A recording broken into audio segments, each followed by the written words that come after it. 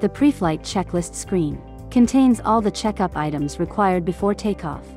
The top status bar shows information such as the health status, the battery levels of the drone and remote controller, and the mode of the remote controller. The N mode is the normal mode, and uses GNSS positioning. The S mode is the sport mode. In the sport mode, the drone flies at higher speed. The T or F mode is the winch mode. In this mode, the drone flies at lower speed, with higher stability.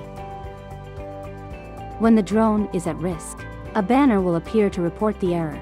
If a banner appears, perform troubleshooting based on the error message. Weather information includes time, weather, wind speed, visibility, temperature, and humidity. In the event of extreme weather, like heavy wind, high temperatures, and extreme cold, please fly with caution. In the middle of the screen, set common parameters, such as RTH altitude, maximum flight distance, and signal lost action. Slide to set the power value threshold for the low battery alarm. If the drone shows abnormal conditions such as overheating of the aerial electronics module, the drone will fly to the alternate landing site by default. Due to reasons such as signal blockage and far distance, the remote controller signal may be lost. In this case, the drone will automatically return to home at the RTH altitude you set here. Signal lost action is set to return to home by default. This option is recommended.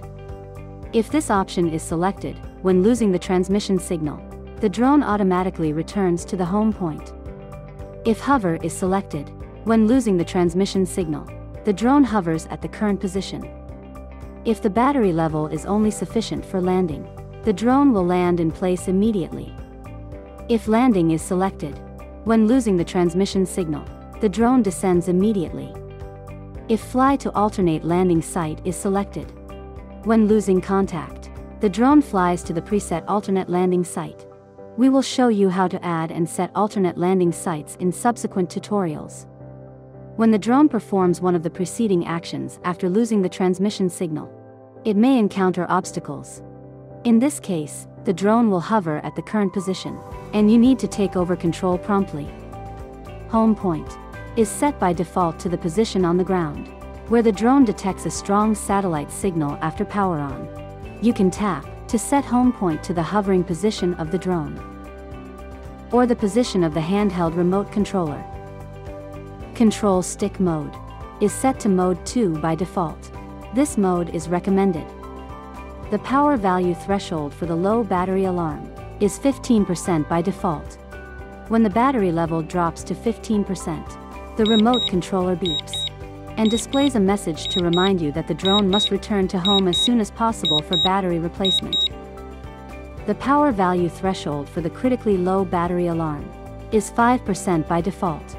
When this threshold is reached, the remote controller will beep at shorter intervals. At the bottom of the screen are obstacle avoidance settings.